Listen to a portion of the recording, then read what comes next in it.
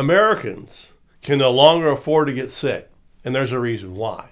That's because a growing number of Americans, we the people, are struggling to stretch their dollars far enough to pay their bills, get out of debt, and ensure that if and when an illness arises, it doesn't bankrupt them. This is a reality that no amount of partisan political bickering can deny.